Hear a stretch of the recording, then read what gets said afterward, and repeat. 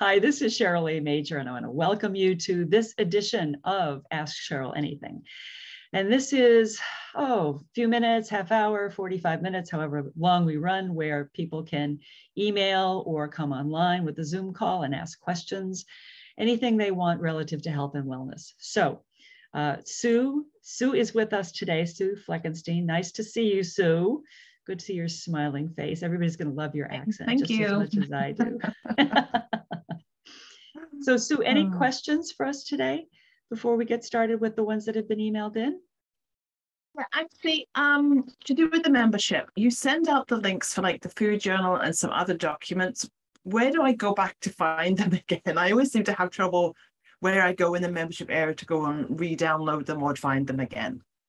Oh, this is for the anti-diet solution. Yes. Yes. For both, even the Healthy Eating Club. I think you sent out some stuff too. Yes. If you go to special announcements, okay. And I will make myself a note right now to send you links to those so that you have those, Sue. I'll send you links to special announcements so you can just keep that. Okay. Yeah, I mean, unless I am getting the two mixed up, I'm not sure, but. Well, welcome to the club. It's hard to keep them straight sometimes. But Sue's talking about a course that she's in, the Anti-Diet Solution, that we're kind of in the middle of. We're in week 3 of 6 weeks. And then we have also the Healthy Eating Club, and that's kind of an ongoing, helping us course correct and find different ways to explore eating so that it works for us and for our health rather than against it, which it's so easy to make faux pas these days because healthy eating is tricky with all of our processed food, and the processed food is engineered in a lab to be addictive, and that's tough. It lights up the pleasure centers in our brains, and we have a good day, we want more because we want to feel good still, or we have a bad day and we go for it because we want to not feel bad. So it's this up and down and up and down, and it's seductive, and they do it on purpose. And Sue, this is, you've raised a good point, and I want to share something with everybody about how they do this. They meaning the processed food companies, they bring in, a lot of the time they bring in children because children can tolerate sugar, love sugar, and can tolerate more sugar than adults can. And what they do is they try to determine the bliss point of sugar. The bliss point of sugar is the point where it's so sweet that anything that has more sugar, just a little more sugar, it's too sweet and it doesn't taste good. That point before it gets too sweet, that is what they call the bliss point of sugar. And they test it on kids, and they test it, with stuff with pudding, for instance. They will give kids a little cup of pudding and they have a little taste. Yeah, that's good. They add more sugar, taste, add more sugar, taste, add more sugar. It's too sweet, I don't like it. So that point where the pudding tasted really good is the bliss point of sugar. That's where it's really delicious. And Hazel has joined us. Hi, Hazel. Hi, Cheryl. Good to see you. Glad you could join us. We just got rocking and rolling, and I'm talking about the bliss point of sugar and the diabolical processed food companies. And we were talking about how they test kids to find out how much sugar they can tolerate. And when they get to where it's just before it gets to being too sweet, and it still tastes good to kids, that's the bliss point of sugar, and to adults. That's the bliss point of sugar. And what they've discovered is if you get to that point where it's going to be too sweet, if they add more salt, we can tolerate more sugar. Yeah. So isn't that, it's evil. They're evil. They're so evil. And they've got us. They have so got us. That's why I don't eat sugar anymore. Yeah. I know. I read every label. Yeah. You taught me. I read every label. Good girl. Got to be an avid label reader. And in the Anti-Diet Solution next week, we're going to get into the weeds with the label reading again, because if you've heard it from me before, you can use a refresher. And if you haven't heard it, it's eye-opening. And it's a deep, deep well. So you have to be very, very careful of processed foods. Now, Hazel, do you have do you have any questions? I have, Sue and I were talking about a couple things, and gonna open it up for any questions you have. And then I have 2 or 3 questions that people had emailed, people who couldn't be here. So any questions for me? Tell me a way to get thin quicker. Well, you know, we didn't gain weight really quickly. People lose perspective of how long we've been eating the way we eat. And to back it off, it takes a while. And the thing that we have to be mindful of is when we start any kind of a weight loss, anything, and we lose weight quickly, and we lose quite a bit of it. I mean, you can lose 5 or 7 pounds, but what the diet companies and diet programs don't tell you is that's water weight. When you hit the dreaded plateau, that's when you go, yay, I plateaued. Now I'm getting down to business. Because when you hit that plateau and your weight loss stops, that's when you start to burn the fat. Before that, you're just losing water weight. So they don't frame the plateau properly. Yes, Hazel. I did find that, it's actually noticeable. I started doing exercise. I mean, I can't do a lot of exercise because of all my, physical conditions, but I started doing Silver Sneakers. And they have some really great videos for people over a certain age. And a lot of them are really basic walking. Yeah. But walking in different ways. Yeah. And I noticed the last couple of days, I mean, I've been doing it now for, I think, 4 or 5 days. And I noticed that this part of my body, which is my worst part right now, is starting to decrease. That's wonderful. How many, there is a question I have to ask you. You told me about taking charcoal tablets if I get bloated after a meal. Mm-hmm. Can I only take one? If you read the directions, I believe the charcoal caps or tabs that I have say 1 or 2. Okay. I have taken 2 at a time if I'm really in distress, because there's nothing like being bloated to make you feel really miserable. Right. That gassing up thing is just, it's That's awful. The only question I had. Yeah. I was going to email it to you, but there you go. Yeah, no, I mean, I generally try to take 1 because I think that's what they suggest. But 2, yeah, if you're really in distress, I would go ahead and take 2. Okay, but that Silver Sneakers, their programs are really great. That's great. If it works for you, that's what the important part. And Hazel knows, because I've talked about it. I am naturally sedentary. I am not someone who exercises, and I've been exercising with Kathy Hicks, and that's been working for me. So it depends. Whatever works for you, that is what you should do, as long as we keep moving. I always say, if you keep moving, they can't catch up. So right. The reason I like the teachers on Silver Sneakers is because they're all much more low key. Yeah. Good. And I don't mind, music that is, let's go type music, like, I can't remember any of this, like I'll Survive or whatever it's called. But I can't deal with somebody that is too loud. Yeah. Well, as I said, if this works for you, that is super. And it doesn't cost anything. There you go. Even better. My favorite price, free. Mm-hmm. So did I answer your question when we got started? I've been down like 12 rabbit holes since then, and I'm not sure that I did. Yes, we did. Yes. Okay, good. All right. Just checking. Because I get excited about stuff and I go off on tangents and I have to think, what were we talking about? Sometimes I get overwhelmed. So I had a question about late night snacking. And somebody said, I have a problem with eating before I go to bed. And sometimes I'll try not to eat and then I wake up at midnight and I'm hungry.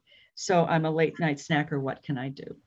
So, and this will sound familiar to you, Sue and Hazel. This may sound familiar to you as well.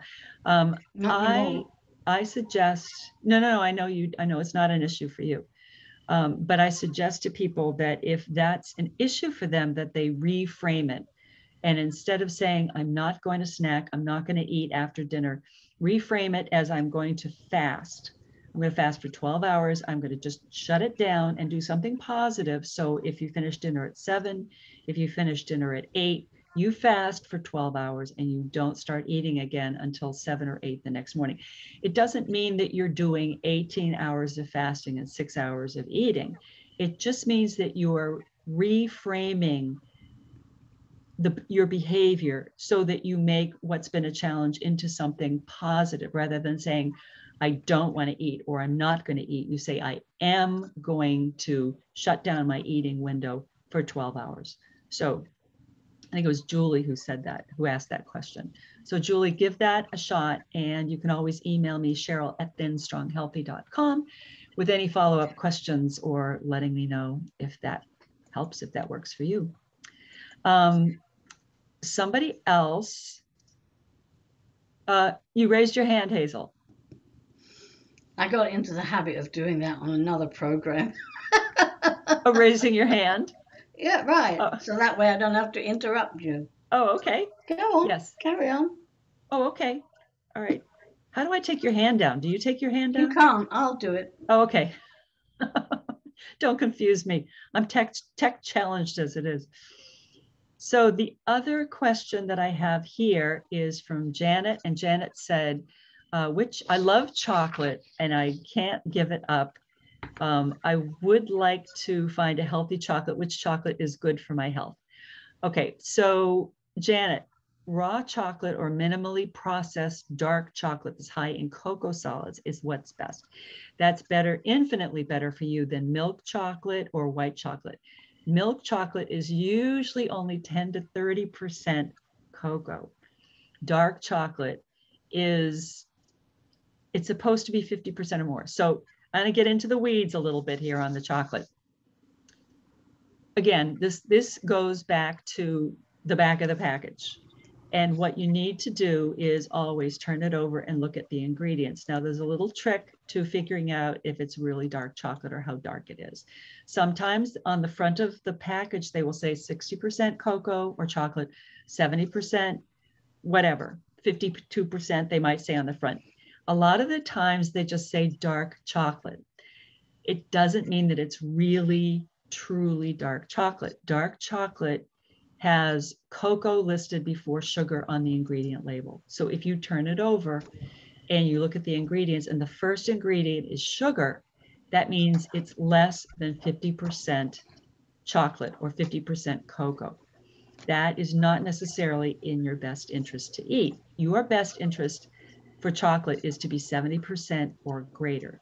Now, there's an exception to that. I know there are people out there who are lovers of milk chocolate, and I will never give up trying to talk them into acquiring a taste for dark chocolate. So if you say, if it's not a Hershey milk chocolate bar, I don't want to know about it. What I would encourage you to do is look for dark chocolate and turn it over to see that sugar is the first ingredient. So that means you will be in the high 40s%, not quite 50%. And it's easier for you to move from milk chocolate to that kind of dark chocolate. And then when you get used to the way that tastes, move into where it's going to be chocolate first, and maybe it will say 52 or 60% cocoa, and then the sugar will be the second ingredient. It's good for you. Chocolate is anywhere from dark chocolate, real dark chocolate is anywhere from 50 to 90% cocoa solids. And that's the best kind for you to be eating. It's high in antioxidants. It lights up the pleasure centers in our brain. It makes us feel good. There are a lot of benefits to chocolate, but you want to make sure that you know, again, knowledge is power, and don't let the marketing fool you. Make sure that you are an informed consumer or an informed eater in this case, and that you know what the makeup of your chocolate is. Janet, I hope that helps. And if you are, you didn't mention whether you were a milk chocolate lover or not, but if you are, I hope that will help you transition into a version of dark chocolate and then into real dark chocolate, because it is good for you and it tastes darn good and it makes us feel good. So, so I hope that helps, Janet. That's all I have for questions on my email today. Hazel, what you got for me? I wish I could remember.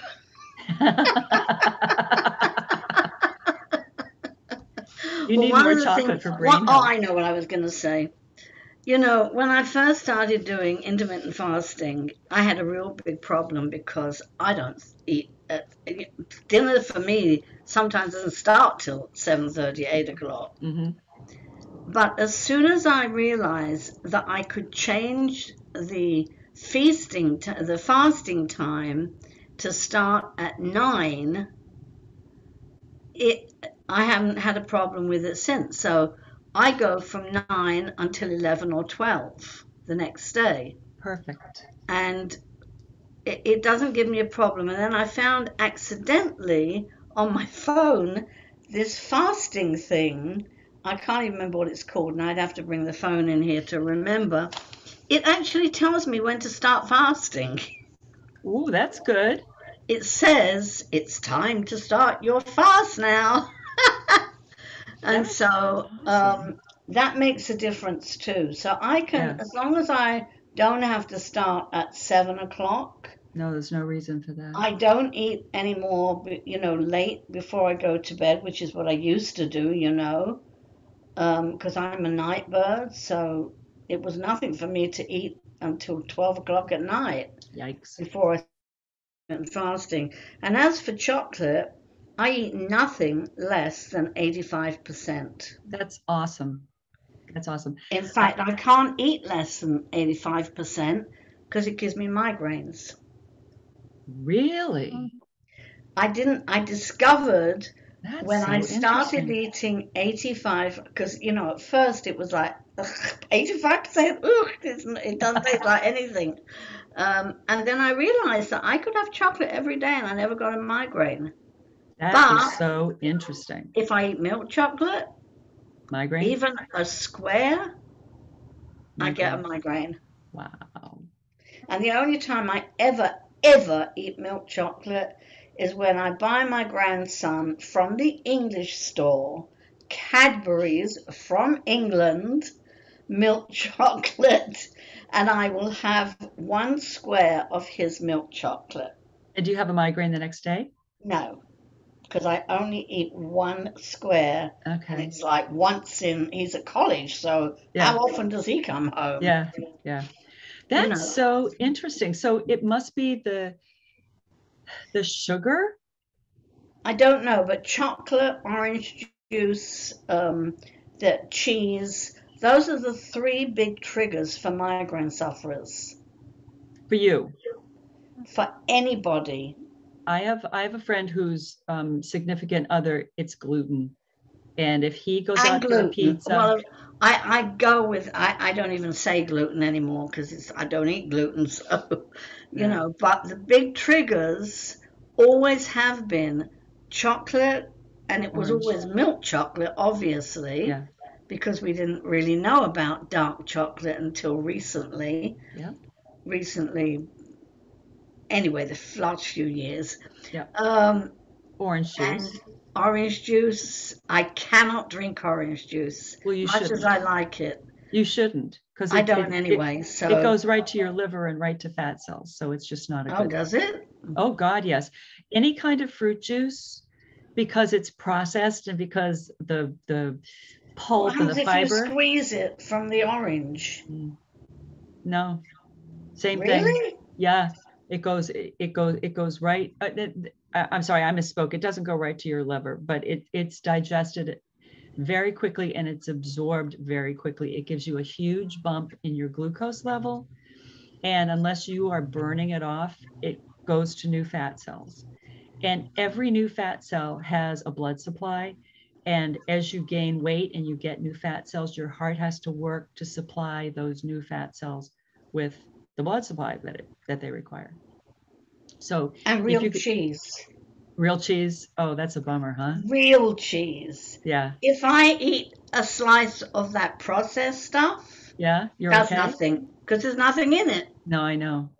But But if that's I eat processed. real cheese, You mean like a cheddar, like an Irish cheddar or a right, New like a Zealand real cheddar, cheddar cheese that Australian you cheddar? buy in a Yeah. block rather than in a packet, Yeah. Yeah. that gives me a migraine. Yeah. And that's supposed to give everybody. I've spoken to so many people over the years that don't realize chocolate, orange juice, and cheese could, if they stopped eating that as well as gluten, they wouldn't get migraines. Yeah, it makes a big difference. It makes a That's why I huge don't difference. understand why I suddenly started having the ocular migraines. Did you find out what was going on with those? They found nothing wrong with my eyes. He said there's absolutely nothing wrong. He put me through every test. The only test I haven't had, and I don't even know if you can do it with your eyes, is an MRI. Yeah. But since I had all the tests, strangely enough, I haven't had an ocular migraine. And that's 4 weeks ago. What? And then I was getting one after, one after Well, another. you can get cluster migraines. It sounds like you had cluster migraines. No, they were only in my eye. Oh. Ocular migraines. Huh. Only in my eye, nothing in my head, nothing at Really? all. Because Nothing. when I used to get migraines, I would always feel they're always in my right eye. And I would always feel like I would dig my fingernails above my eyeball, trying to, stop the pain. That No, would when I be how used to they'd get manifest. migraines, it used to be on the left side of my head. Yeah. But ocular migraines make you blind. I mean, you can't see. You literally, when you get one in your eye, I can't see. I have to cancel everything. Yeah. But I haven't had one since they did all the testing, so. Well, that's good. They must have rattled some stuff around. I have no. I don't know. All I know is I haven't had one. That's good. God. Thank God. Well, that's good news. That's really good news. But I don't think that people who are migraine sufferers realize that there are trigger foods like that. Of course they don't, because their doctors don't tell them. Their doctors just give them prescriptions. And I mean, I confess, I have a prescription for Fiorinol. That's like the old, the old school, but I have it just in case I ever get a migraine, which happens maybe a couple of times a year. I used to get one every month. But yeah, no, they're not going to tell you that. Why would they tell you that when you can just stop drinking orange juice or eating cheese, when they can, big pharma can make money on whatever it is. I mean, and some of those migraine medications cause heart murmurs too. Oh, mine's terrible. If I have to take it, I can only take a half. Yeah. Because if I take any more than that, I can't, even a half a pill, I can't put my hands under warm water for 24 hours. I can't do anything with heat at all. Yeah. But I'm not I don't even bother to change it because I don't. Yeah. Every drug, there's no drug that doesn't have a side effect.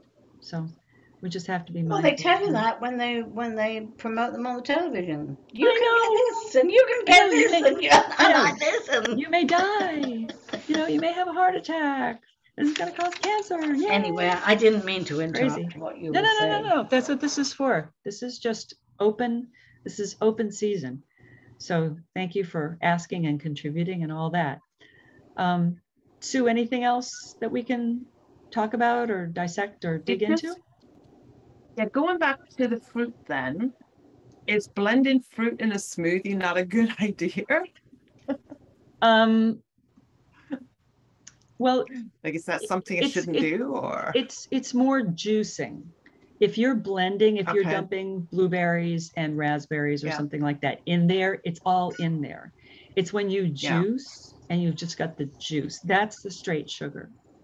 That's why I'm not a fan of juicers. because you're taking out a lot of the good stuff. You're taking out the pulp and the fiber, and you lose some of the vitamins and minerals when you do that too.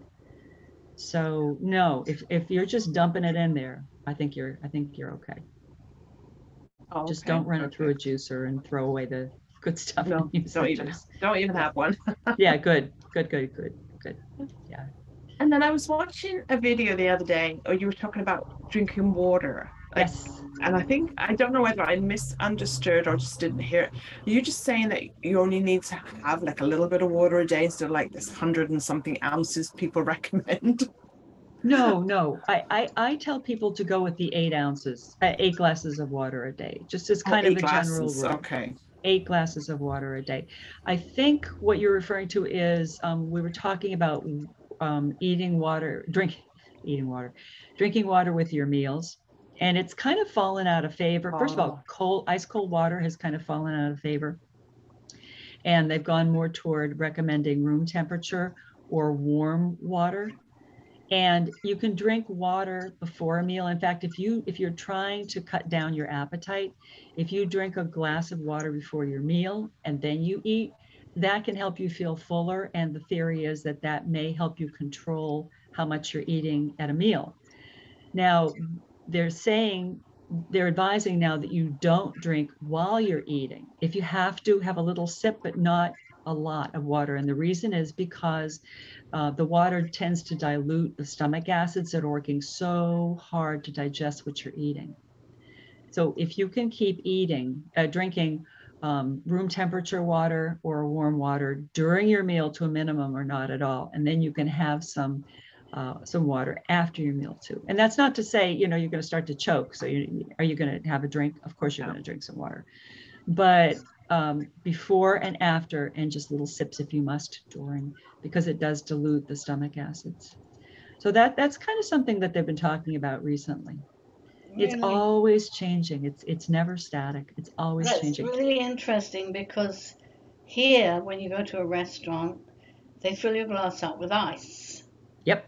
They don't fill my glass up with ice because I asked for no ice. Yep. But that's beside the point. And so people think that if they don't have ice in the water, oh my, they haven't got the right kind of water. I know. I know. When I go to a restaurant, if I think it's going to come out, it has to be filtered water because I won't. LA water is disgusting. I mean, you can actually smell the chlorine. Yeah. It's really, really bad. That's not good for So, you. right. So, unless filtered water, I would rather have bottled water. Yeah. But if I do have ice, I tell them only one piece of ice. Yeah. Do not put more in it because I will send it back. Yeah. Yeah. Or I have no ice. Yep. Agreed. And I've become a big fan of drinking hot water in the morning. I have a cup of decaffeinated coffee, and then I have warm water or hot water. And I've gotten so that I actually like it. I had to get off caffeine last year because it was giving me tachycardia. My heart was racing like crazy. Hazel, I think you and I have talked about this a couple of times. And yeah, so as soon as I started backing off the caffeine, the old ticker started behaving. So I just have to watch it. But the hot water, I can't believe how much I enjoy it. Sometimes I'll just put on the kettle and have a cup of hot water. It's nutso, but I like it. It's comforting and it's warming. Just proves you can get used to anything if you believe that it's good for you, and that's your mission, to keep I yourself don't like healthy and warm improve. water. You don't? You don't like it? I don't mind non-refrigerated water. Yeah, room temperature. Right, room temperature, Yeah. because that's how you say it here. Yes. I mean, I do come from a country where they don't put ice in everything. Yeah. And that's smart. I mean, we're discovering that that's the way it should be. We have to screw everything up and then we figure out that what was done before was a good thing. I don't Well, know. they eat a lot of sugar too, but they don't have a weight problem. In England? They do not have an obesity problem there. not like we do here. Oh God, no. You can almost tell people that are Americans when you go to Europe. Yeah. Oh, you can. You can always tell for so many Mhm. reasons, unfortunately.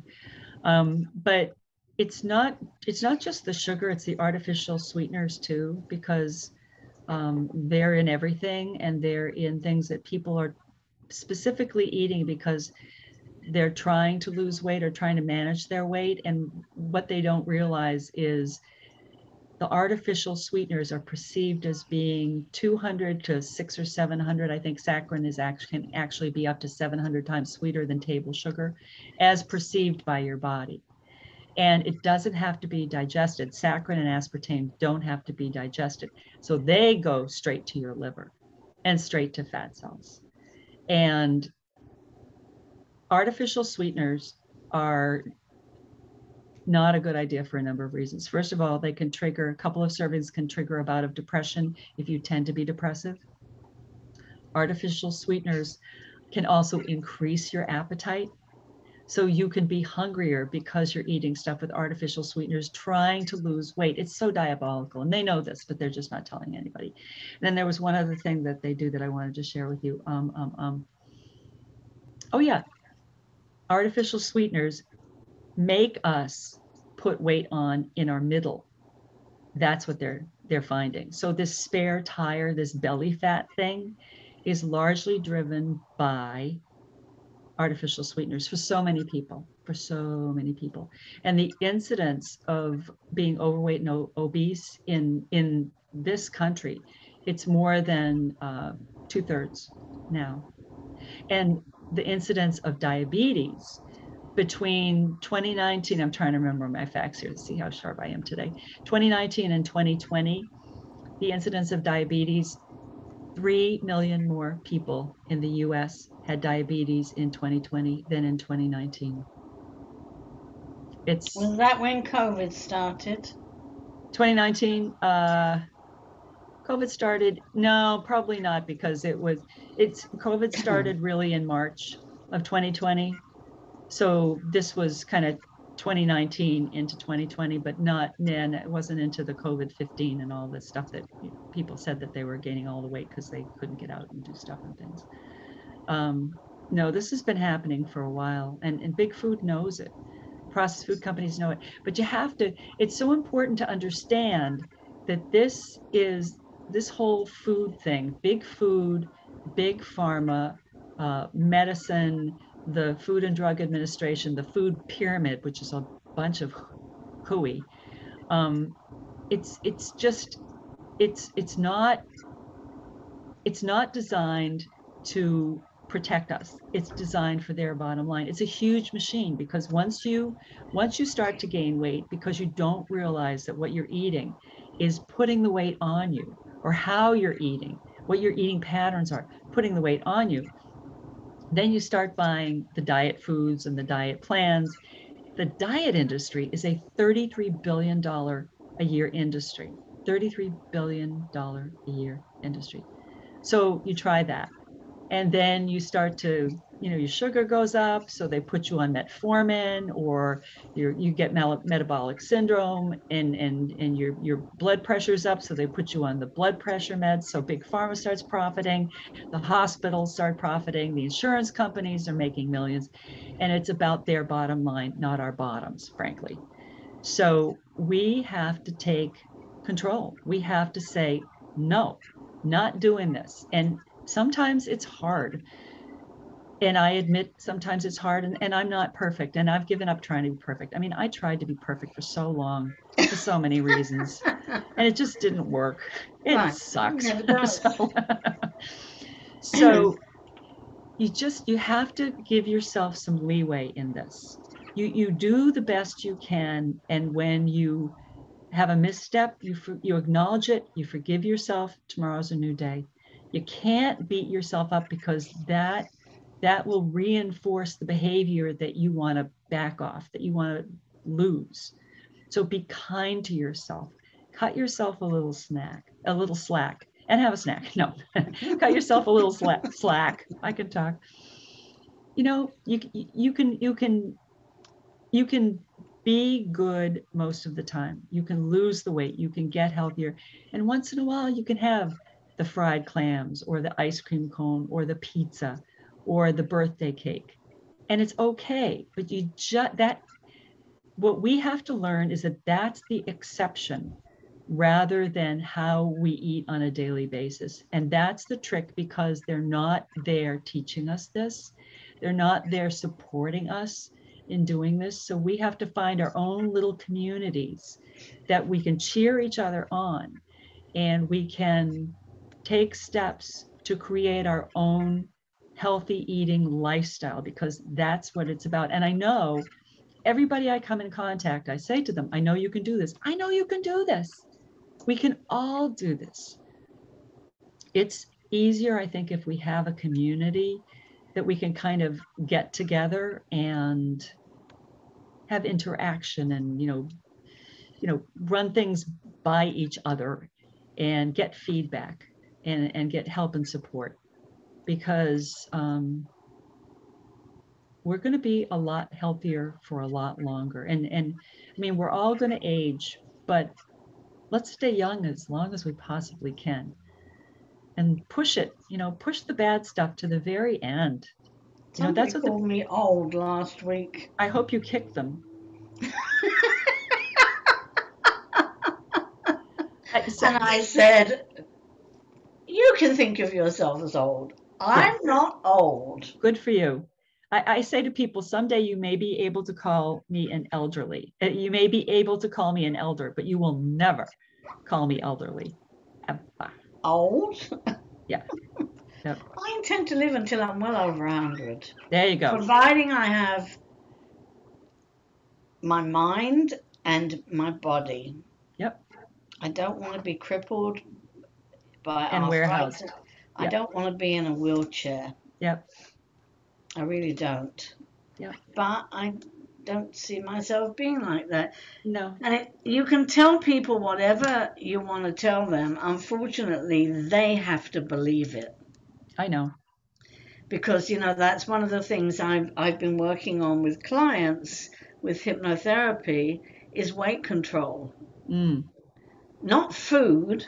I don't tell them what to eat, but I help them to change the way they're thinking so that they believe in themselves and they believe that they can actually do it. Yep. And it's working very well for people. So much of this whole healthy thing is an inside job. Of course it's an inside job. Everything. Yeah, agreed. Doesn't matter what it is, it's all coming from your subconscious. Yeah. It's just that people don't understand enough of how the subconscious works. Yeah. So, it's something I've been teaching for years. Obviously, I've been doing this for 30 years, so it's not a new thing for me, but it is for so many people. It is for so You'd many be surprised how many people. Yeah. Oh, no, I wouldn't. I learn every day. The mindset, if you don't have the right mindset, forget it. Whatever you're doing, if you don't have the right mindset. That's right. Agreed. So as we wrap up today, anything else? Are we good for this edition of Ask Cheryl? It's good to see you, Sue. I haven't seen you since we did Accountability Partners together. Yes, that's cool. A long time ago. Yes, my goodness. And that's years ago. Oh, how nice! I had my old business, I think, too. I didn't even realize you two knew each other. That's wonderful. Well, I didn't realize either until I saw her picture. Oh, funny. Well, we can reconvene in 2 weeks because I'm doing these calls every 2 weeks. So I hope to see you both then. Okay. I guess we'll wrap up for now. This is Cheryl A. Major, and this has been Ask Cheryl Anything. And I will see you next time. Thanks so much. Thanks, Cheryl. Thank you. Okay, Thanks for coming, Hazel. Sue. Bye-bye.